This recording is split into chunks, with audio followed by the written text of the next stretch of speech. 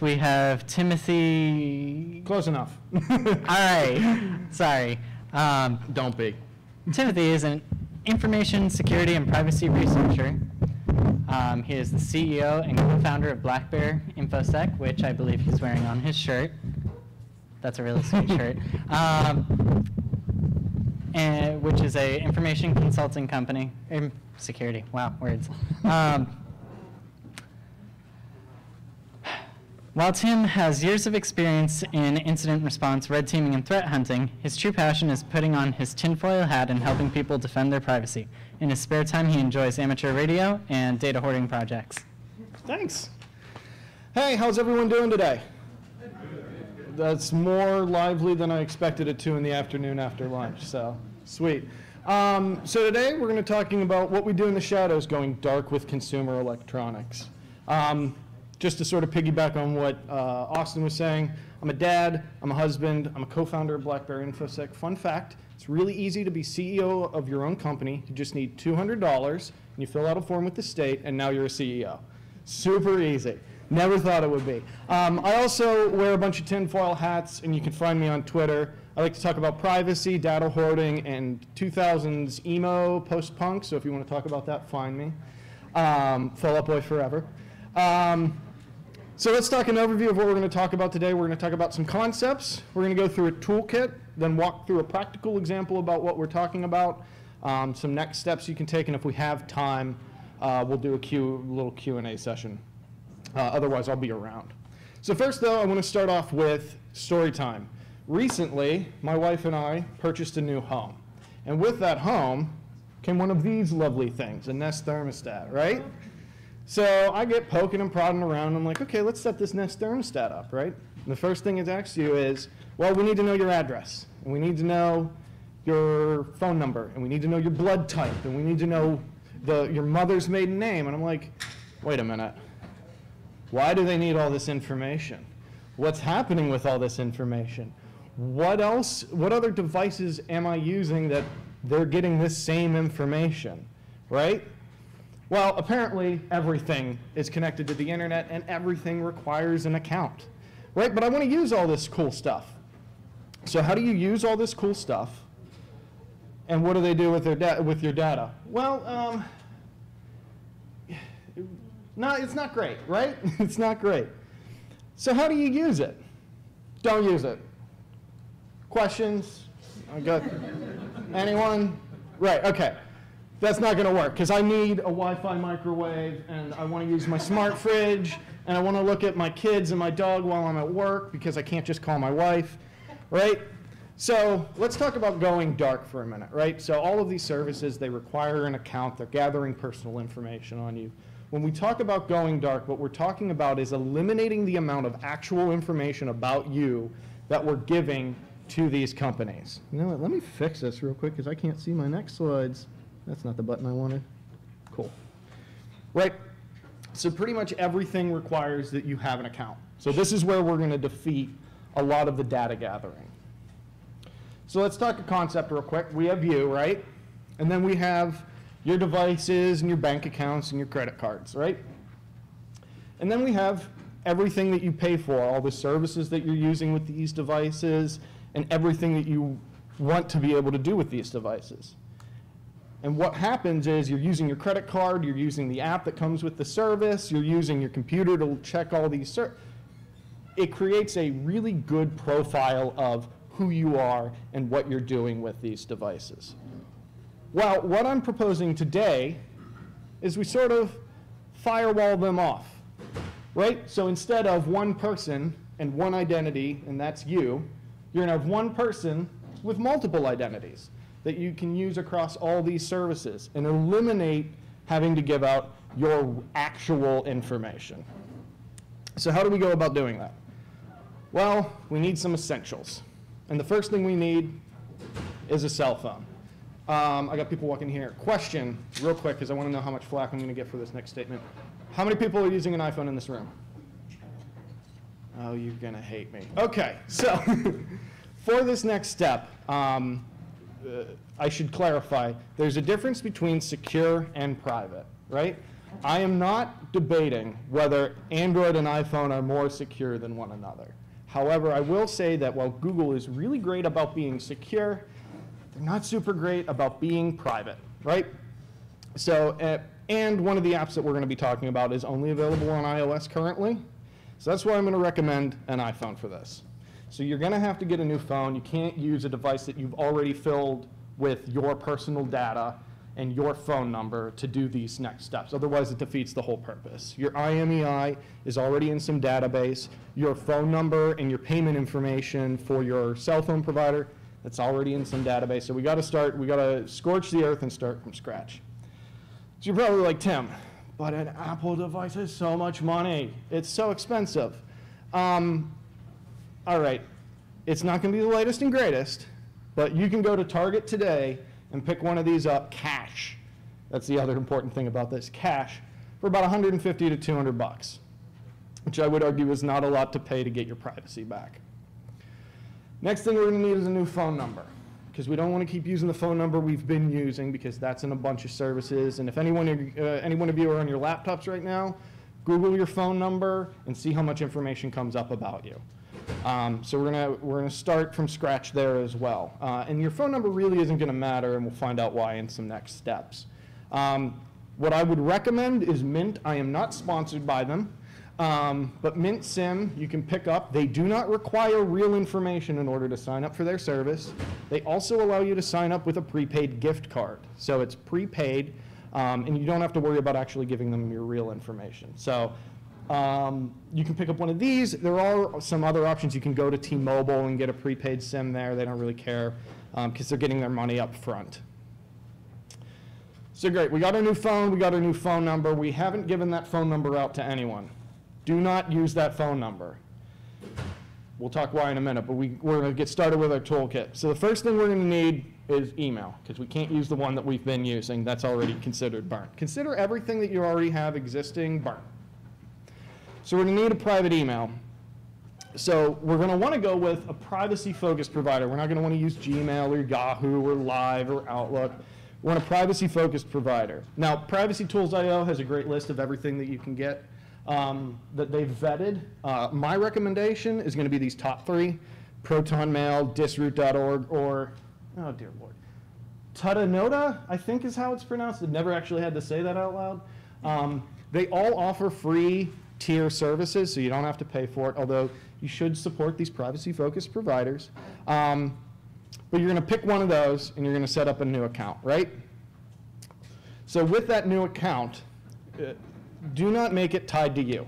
So don't use like Soccer Chick 72 or, you know, you want to make, you almost want to use a password generator for this email and make that your email address.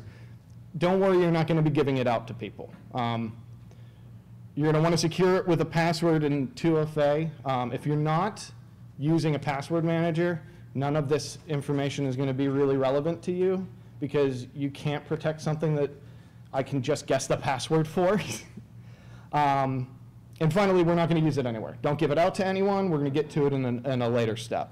So all that's important right now is that you have it. So we have a private email. Next tool we're going to talk about is called Blur. Blur is a private email masking service. They offer a couple other masking options. But primarily what they'll let you do is create masked emails.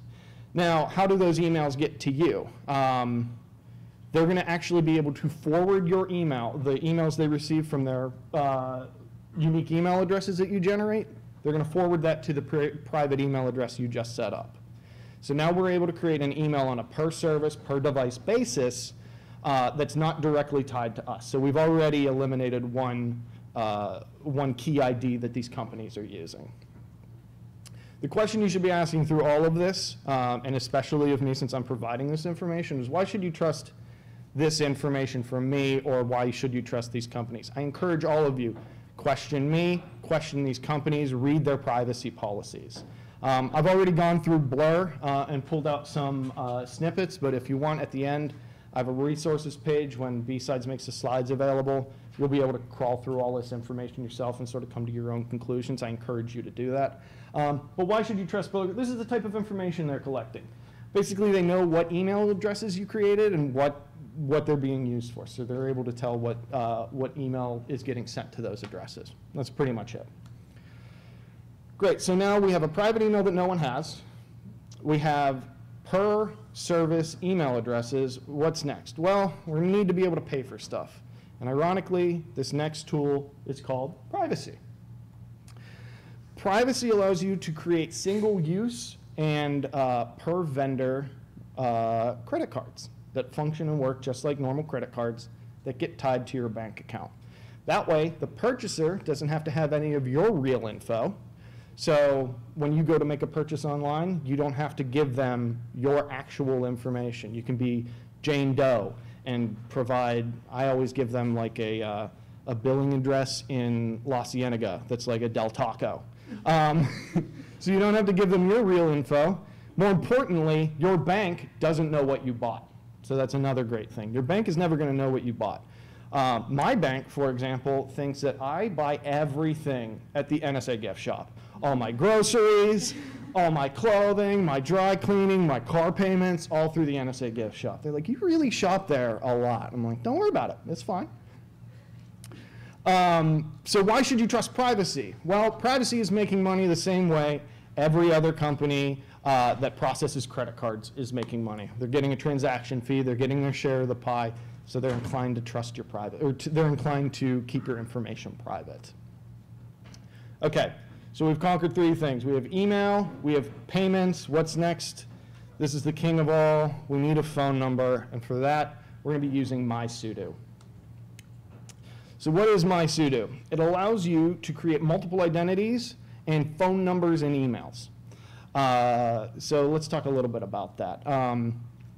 You're allowed to create phone numbers that are local to your area code or someone else's area code. And it allows us to separate out what we're doing. And when we walk through the practical example, this is going to make a bit more sense. It also allows for dialing out to non-mysudo numbers. That's important here. You don't have to pay to call someone that doesn't have mysudo. Whereas with like a Google Voice service or some of these other voice services, if you dial out, that's an additional fee.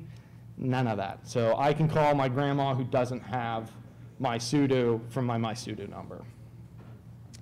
This is what's going to replace your primary phone number. So you're going to create your first ID. That's going to be your new phone number. And that's the one you're going to give out to your friends and family. Then you're going to go in and create another one, and that's what you're going to use for your shopping. And then you're going to go create another one, and that's what you're going to use for your IoT devices at home. That way, you've eliminated your phone number as a possibility to pivot on. Why trust mysudo? Again, they have a privacy policy. I encourage you to go ahead and take a look at it and read it. But what about my old phone number? You know, this is a question that's going to come up a lot. You have an old phone number. You don't want to let that number back into the pool. You don't want to let that number go back into the pool of phone numbers because then someone else could get your phone number. And I'm assuming you've signed up for services and your bank knows your phone number. And I know I get texts from my insurance provider on my phone number. You don't want that number getting assigned to someone else in a week and then them getting texts that were actually meant for you. So we need to do something with this old phone number. This is the only time I'm going to recommend a Google service. Google Voice, again, this phone number's already burned, so we're not necessarily worried about privacy. What we're worried about is making sure that this number is secure. So transfer your old phone number to Google Voice, and I'm assuming you already have a Gmail account or something. What will wind up happening is if you go and create a new Gmail account and try to port your number over, they're going to think it's a spam number, and they're going to probably kick you out, which has happened to me a couple times. So you're going to want to use a Gmail account that you've already been using, and you're going to port your number over to there. Do not install the app on your device. What you're going to want to do is check it every once in a while and slowly move the people that are texting and contacting that number over to your new private phone number. Great, so we have our toolkit. Well, let's bring all these pieces together, because I'm assuming that some of this is going to be a little out there, right? Let's pull this all together. So this is where we started. This is where we want to be, right? So let's work with an echo, for example. So an echo, needs an Amazon account in order to function the way it's intended to. This is where Blur comes in. So we're going to create a masked email address and use it to create a new account without using our actual info. So we're going to create our name's John Doe. We have our Blur email. We're going to give it a strong password. Blur is going to forward that to my Proton mail address. And then we're going to be able to verify the email. And you can see here, John Doe, verified email with our password. Great. Next, we're going to want to set up some sort of two-factor authentication. So we're going to use my sudo, and we're going to go ahead, and I'm from Pittsburgh, by the way. Any Yinzers out there? Yeah, okay, nice, dope. We're going to go ahead and create a new phone number, and this is where you would create your new ID. And then you can see the phone number was able to receive the verification code from Amazon. So now we have a phone number that we aren't directly attached to in use with Amazon.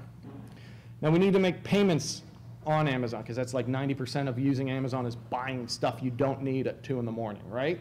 So you want to be able to yell at your Echo, hey, Alexa, get me only Lucky Charms marshmallows, and I need that Prime shipped, right? So you're going to want to attach a credit card. So that's where privacy.com comes in. You can create a credit card, and this is one I actually set up on my account. Go ahead and use it.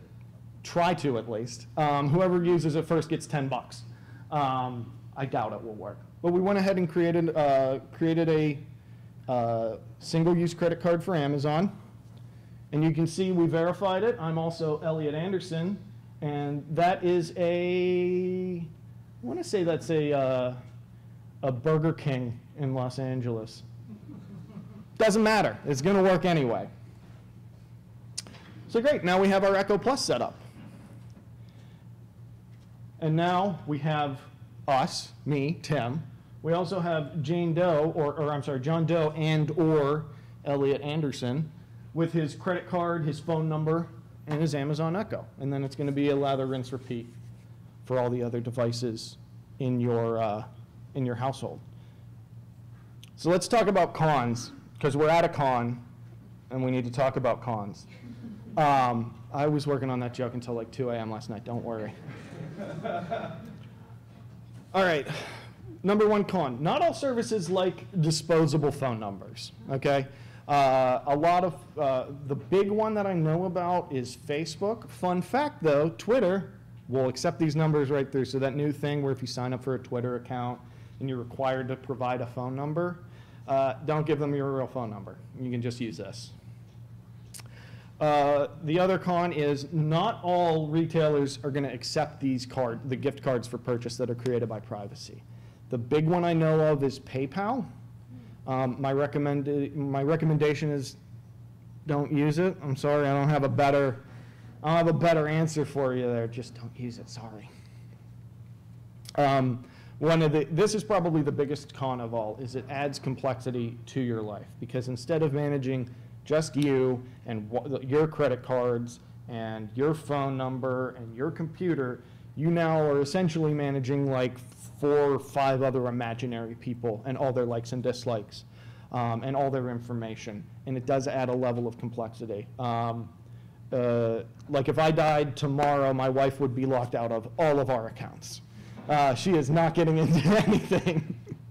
And then finally, the other big con is privacy fatigue. This can get exhausting because instead of being able to just sign up for a service that you want to try out or sign up for an app that you want to try out, there's a rigmarole, and it can get exhausting. But I would argue that your privacy is worth it. Also, caveat, if you ever receive a notification from a 3-letter agency, I cannot help. None of this is helping you. Not your own, forget it, don't come to me crying, I can't help you there. So that's the other, this is more like companies that are trying to make money, not a government agency. So next steps, right? So we've moved our life away from some of these big services, but I'm sure some of you are looking at me like, well, Tim, there's a couple other things they could track you on, and I'm aware of that. But I didn't really have time to cram that all into this talk. We'd be here for 4 hours. So let's talk some brief high-level alternatives. Self-host all the things as far as services are concerned. If you have a spouse that's willing to let you put a server rack in your garage and ruin the roof of the garage in doing so, go with the grace of God, enjoy, be happy. If you can afford it, self-host as much as you can. There are a lot of tools that will allow you to connect your Alexas, your HomePods, your Google Homes to self-hosted services, and Google Home will be none the wiser. Next is your computer, your physical computer. You can be profiled by the computer that you are using. My recommendation is go pick up a 10-year-old computer. Why a 10-year-old Lenovo? This is an X220. It's my favorite computer. You can do what's called core booting these, which basically removes all the proprietary Intel crap that they've included in the BIOS by default. You can rip all of that out, including, most importantly, the Intel management engine. You can do it with other computers. Go ahead and try. It didn't work out well for me. These are the easiest ones to core boot. That's why I recommend them, and they're dirt cheap. There's hundreds of these. The other thing is the OS that you install on this computer. Windows 10 doesn't care about you at all, and Mac OS seems to forget how passwords work. So Linux, I'm going to be that guy. Install Linux. Well, what kind of Linux? Because there's 800 flavors. And if you feel like smacking your head against the wall, you can figure it out yourself. If you want to talk later, I can talk to you about installing Gen 2 on a 386. And it took 10 days. I'll never do it again. My recommendations, Debian, a hardened Debian instance, is probably the easiest thing to set up and manage. If you want to go like next level tinfoil hatter, Cubes OS is the best. It allows you to do with your computer what we basically did with our lives. That bar or that graph where we had the all the different anonymous identities. It will allow you to spin up different cubes for different purposes. So you'd have a mini PC for your banking info. You'd have a mini PC for your shopping. You'd have a mini PC for chat apps and IRC, and then you'd have what every guy in the room will probably have, which is another one for porn. You can separate all that out. Okay. Next is going to be your IP address, because that's another thing they can peg on. You can anonymize as much as you want. But if everything's coming from the same IP address, they're going to be able to sort of figure it out. That's why a VPN, I'm sure everyone already has one. If I could make a recommendation, private internet access would be the only one on this slide that I actually recommend. And the only reason for that is there is case law in the United States behind it. So they've been challenged by the US courts to provide information on their users, and they've said, okay, here's nothing because we don't have anything. So that will anonymize you an even like one step further. Let's keep going. DNS providers. You can build your own DNS provider. That's fun. That's a great afternoon. Don't do that. There are privacy-based DNS providers that you can leverage. The next is communications. So you're going to want to anonymize your communications. If you're is anyone here a green bubble boy? No? That's if you're on iPhone. Android users show up as green bubbles. We call them green bubbles. No one? Cool. That joke went over like a lead balloon. You've all heard the adage, use Tor, use Signal. You can use Signal. There's Wire. There's Telegram. The EFF has an article about selecting a secure communication channel messenger. They're going to do a better job explaining that than I ever could in the allotted amount of time. The next, and this is the most difficult one and deserves a talk on its own, and I still am having problems with, is home address. Because if you're using any of these services and you're giving them your home address, you need to have stuff shipped there for whatever reason, or they need to send you mail or I haven't fully figured out how to anonymize my home address. What I have been doing is using an address that I was previously attached to and shipping stuff there. It's not a foolproof solution because they can still sort of figure out who you are based on that information. But if anyone wants to talk about that and figure that out with me after this, I'm more than willing to hear you out. Resources. This is the resources page I was talking about. Everything that I've talked about here, the slides at the very beginning where I called out all those news articles, all the privacy policies, those are here. And I would be remiss if I didn't recommend the Privacy, Security, and OSINT show. The gentleman, I can't remember his full name. I think his name is like Michael, and I think that's the point. He doesn't want you to know his last name. He has forgotten more about OSINT. Pardon? Is that who it is? Michael Basil? Yeah. Michael Basil. He has forgotten more about OPSEC than I will ever be able to comprehend. And he's an invaluable resource, and I would feel bad if I didn't include this slide. Questions? Yes? What about throwaway email addresses like YOP mail? You can use those, but they're not going to be consistent. So I'm not familiar with YOP mail, but I know like Gorilla Mail where you're able to just generate a one-time email. Those are great for if you don't have to have a service that you're going to continue to use, because those email addresses get recycled. You mentioned porting your old number to Google Voice. Yes. And referring people to your new number so we contact you there. Yes. Do you refer to for the new information through Google Voice's service, or do you use another channel? So that's a great question. You can use Google's Voices service because they've already contacted you, so they know about that point of contact. And you can say, hey, I've moved to a new device. Here's my new phone number. You can do it there. That's really not a big deal because if they're contacting you, Google already knows about that communication. So But you mentioned your new number in a communication going over to Google or Google Text. that's actually a good one. That's a good one. I hadn't thought about that. No. You ask for their number, text them through. Hey, I'll text you from my new number. That's the reason why I left so much time for Q&A is because I very much believe in what I consider adversarial peer review. So as much as this is me giving you guys information, this is as much like testing my OPSEC to see where I need to improve. So that's actually a good tip. And when I give this talk again, I'll make sure to include that. Let me get your Twitter information. Yes? Are you able to load cubes on a Levano X2220? Yes. I Yes. heard that cubes was a resource hog, that it needed a lot of RAM. You do need to make sure that you put a lot of RAM into that computer. How much RAM were you able to put in it? It's an old machine. It is an old machine, but you can still cram 16 gigs in that bad boy. So you cram 16 gigs in? Mm-hmm. It will run fine on 8 gigs, but you can cram 16 gigs in there without a problem. And then cubes runs next. Smooth as butter. Anyone else? Oh, I just had a question about the privacy.com gift cards. Yes. You said you can use any billing address, right? yes. So if the vendor believes that the credit card company kind of authorizing that billing address, when you go ahead and submit the card number, then they'll believe that's your address as well, right? Yes. Snifty.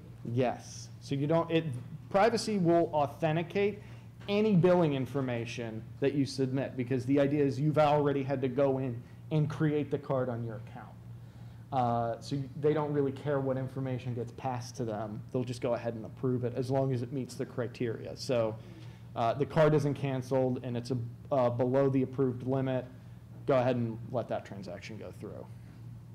In the back. Does privacy keep logs? As far as I know, yes, because they need to be able to keep track of transactions that are occurring. But again, that's why I encourage you to read their privacy policy. They haven't. I will say this: they haven't, from what I've found, had that tested. So that's something to consider. Oh, thank you. I was just curious. You mentioned a bit about trying to anonymize a home address. Yes. Obviously it wouldn't be foolproof and completely anonymized. What are your thoughts on P.O. Box? That's what I was just P.O. boxes have to be tied to real information because it's the U.S. government. Let me give you my working theory on anonymizing your home address. It does require purchasing a new home. So it's not really going to be great, but if you're in the market for a new home, this is going to be great for you. You can actually create an LLC in New Mexico with a P.O. box, and then that you can use to create a trust, and then you purchase the home in the name of the trust, and then that puts enough distance between you and the It's not real fleshed out. That's why it's not in here. Yes, sir. Wouldn't it be easier just to live in a van? It absolutely would. And if you want to hear about, that's actually called privacy nomads. And if you want to hear a great talk about privacy nomads, go check out the podcast that I just recommended, whose name I completely forget already. Hang on. This one. They have a pair. They have a couple couples that are actually privacy nomads. So they live in a van. They don't have a permanent address for the sake of privacy. Not the lifestyle for me. Yes? You mentioned computers removing the access to the hub. What was that process called? I'm sorry, run that one by me again. Something about booting that you said to remove like the how to identify it on the computer. Oh, core booting. Yeah, core. Okay. I call it core booting. It's actually the project is called Core Boot, and it's a continuation of another awesome project called Libre Boot. And I would recommend Libre Boot, but unless you want to use a computer that came out when you were in high school, it's not really effective. X220s, X230s, those are probably the most modern computers that I've been able to find that you can easily and successfully core boot on a regular basis. Yes?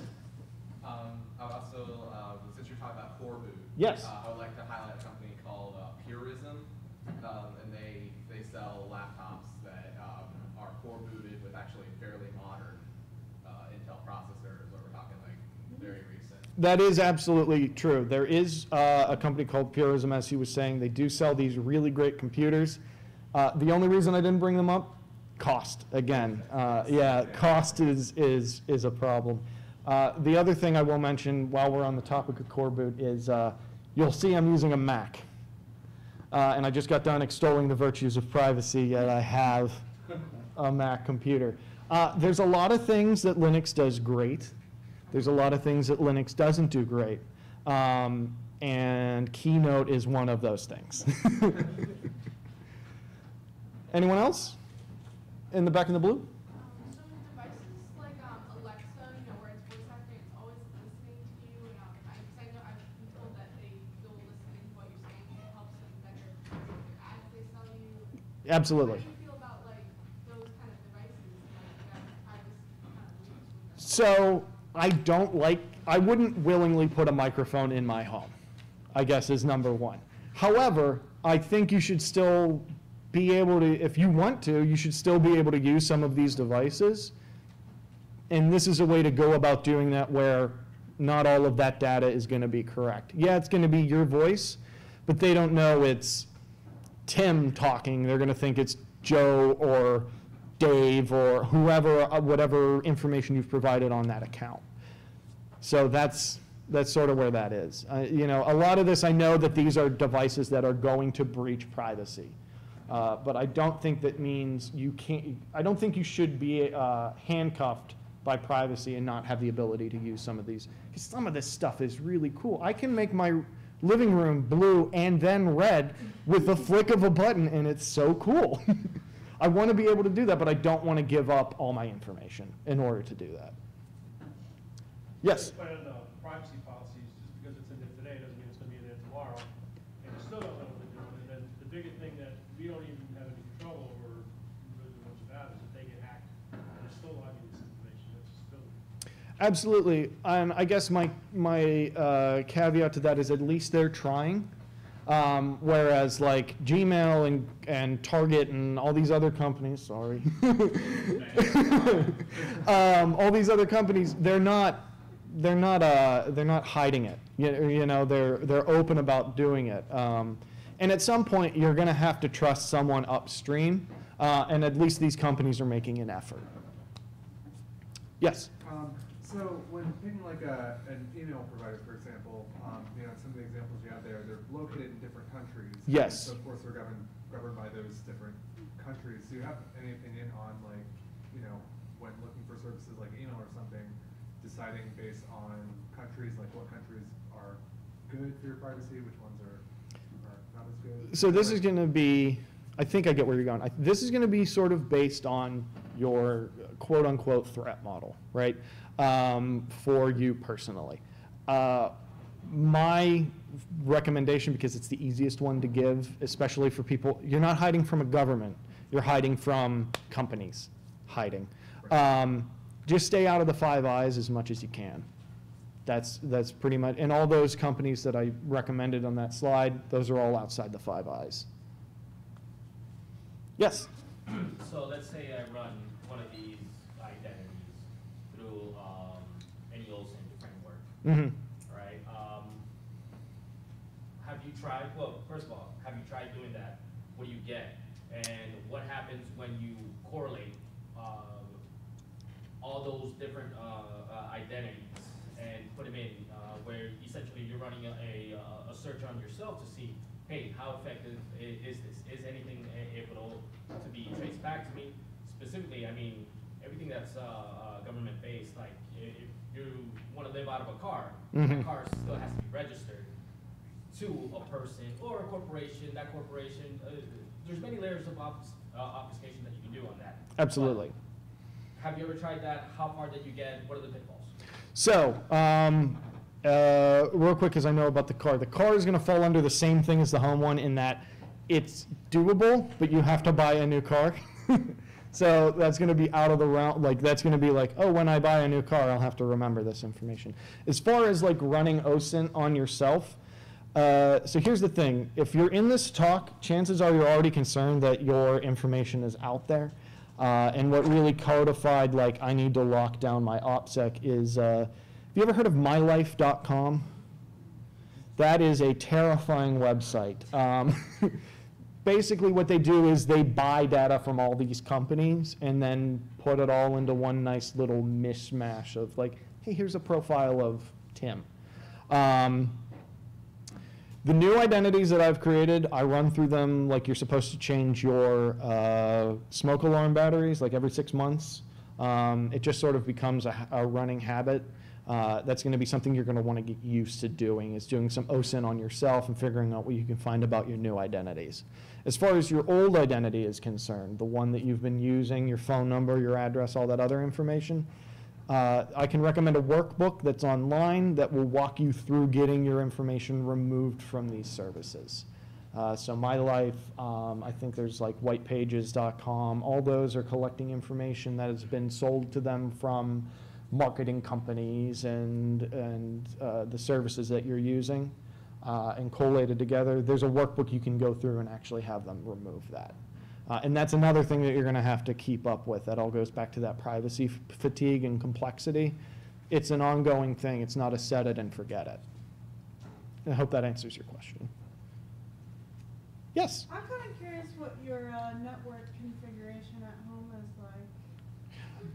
like. I can sum it up with the words of my 4-year-old daughter, who routinely says, "Daddy's fixing the internet." So my network is a disaster, but in a good way. It's complex, probably more complex than it needs to be because I do run like a couple labs. It's not your basic flat network. I mean, I can talk about that all day, but I don't think anyone wants to hear that. We can, yeah, absolutely. So on my Edge, I run pfSense. Is anyone familiar with that? Yeah, perfect, awesome. So I run pfSense. That runs my tunnel through private internet access.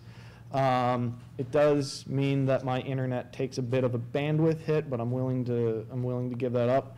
My ISP doesn't have any of my real information, and it has a privacy.com email address, or privacy.com card on file for payment, so they don't have any of my actual information. When the guy came out, he was like, "I'm looking for Craig." My wife is like, "No, Craig lives here." I'm like, "Sweetie, no, I'm Craig." From there, I pretty much, if you have a Gmail service or a Google service or an Apple service that you're using to organize your life, from calendars to contacts to your Drive to Netflix, I have a self-hosted version of all of that. And as he mentioned in my bio, I'm also a data hoarder, so I have about 40 terabytes of storage at home just sitting in a rack somewhere that I ruined my garage to put in. And that's where I pretty much keep everything, with the exception of my backups, because I don't keep backups on site. Those go to a colo server in Sweden, which actually, now that I think about it, I need to call their remote hands because it's offline. Anyone else? Yes? The techniques that you've talked about so far, are any of them known to get you red flagged by the three-letter government agencies? Not that I've seen. That is actually a great point. A lot of these, like when I explain that, like I explained to my coworkers, like, hey guys, my phone number changed. Also, my address isn't my address anymore. A lot of them go, are you selling drugs? I'm like, no, I'm just hyper paranoid.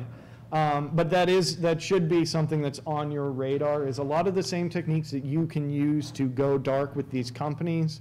Bad actors also use the same techniques to hide. So that's just something you should be on your radar. If you're not worried about being targeted by a three-letter organization, you should be that concerned. Yes? What verification services have you had an issue with? For email or for the credit cards? Like I work on PayPal verifications. Yeah. So something from your home network were to come in, I would see that you're using the hosting service and dispatching information. Yeah. I would never be able to deliver that order. So PayPal is the big one that has caused me the most guff, because they want actual information. And it's gotten to the point where they're like, you need to send us your like a scanned copy of your driver's license so that we can verify that you live at 212 Rodeo Drive, Beverly Hills 90210. I do not live there, and neither does my driver's license say any of that information. So that's the one, that's like I said, one of the cons is PayPal just doesn't like not having true information. And that's because they're using that for something. I'm trying to remember the exact phrasing you used. How do you, I guess, mitigate your privacy exhaustion, or what was it? Oh, privacy fatigue. I open up Google News and I just type in data breach. No, I mean, it is absolutely tiring, and it will make you go insane, and you're going to screw up your OPSEC eventually. I mentioned I have kids. There's a trampoline park near our house. We go there. For some reason, they need my email address, my phone number, and my date of birth in order for me to sign their warranty or whatever, that my kids, if my kids get dismembered, I won't sue. And when you have two screaming kids and you're like, I just need to sign this paper so I can shut them up as quickly as possible, you're going to put in your actual email address. It's just going to happen. But again, it's sort of like, you got to remember that this is all moving towards making sure that you are in control of your information. And if you can reframe that every once in a while, I think it's helpful. What about disinformation? Are you actively setting up accounts for you, but completely the opposite? Absolutely. So you can actually use this to your advantage. A lot of companies will automatically sell your information the moment you give it to them. One of the big ones, if you want to start doing some disinformation on your own and you got $5 laying around, sign up for Wired magazine, give them fake information at your actual home so you can start getting some information about who lives at your current address out there. And within like 3 or 4 days, you'll start receiving junk mail in that name that you gave to Wired.com. And I think you can do it with like Forbes and GQ and all the, I get like 8 copies of different magazines because I have them signed up with like different names and different identities. So if anyone needs a copy of Wired magazine, hit me up. Yes, sir. You mentioned security cameras. Do you use any Linux-based security camera, remote viewing systems, Zoolander, or anything like that? I do not. I don't like having cameras in my house. I have a hard time having pictures of me. This is probably the only time that I'm actually going to be like recorded. It's a big point of contention with my wife explaining to her, it's like, no, don't post me on, yeah, exactly. This angle's awful, so you're. Okay, perfect, perfect. You're getting the nice side profile too, yeah. Yes? What social media platforms do you stay away from? Everything but Twitter. You can find me on Twitter all the time. I used to have Instagram, but that was like, all that information was fake, with the exception of the pictures I was posting, which you'll have to strip all the metadata out of, which was like, it's like, this is exhausting, and I don't need to see another post by Shane Dawson. I'm gonna go ahead and get rid of this. So do you have any opinions on the like newer federated social media platforms like Mastodon or I haven't had a chance to dig into those, and part of that is like user mass. You know, they're not as big and as connected as, say, like a Twitter. Not that they aren't good. I don't want anyone to like stop working on Mastodon, but I'm waiting for that to really see how it fleshes out. Anybody on I'm just gonna throw it out super quick. We have 5 minutes left. 5 minutes? Awesome. I mean, I'm going to be here all day, so if we can keep talking elsewhere. Yes, I'll take two. I'll take these last two, and then we'll be good. So with AI and automatic face recognition, and even if you put on a fake nose, or like when we all go to DEF CON, Yeah. we're automatically mapped. I even saw on the crossing the street, Yeah. a random guy just with Nikon, just like this, Yeah. right, taking pictures automatically at that bottleneck. What would you do to more or less mitigate that? And by trying to obscure yourself at that point, are you already putting yourself at risk? That's one I'd have to think about, because as far as like physically getting caught on these cameras, I haven't really had a lot of time to put into like figuring that out. This and what I'm talking about today is literally just a primer. This is like the 101 remedial information you need to get into being the wearer of tinfoil hats. I do know that there is reflective clothing that you can purchase that will, when a photograph is taken, instead of you, it'll be a white blur. However, the only problem I will say with that is now you stand out even more. And one last one. Yeah. Have you tried to automate any of the identity management stuff to manage all these identities? I have not found a good way to automate it now. If anyone here wants to talk about automating my ID management, please talk to me after this. I think that's my time. Thank you all for coming out. I appreciate it.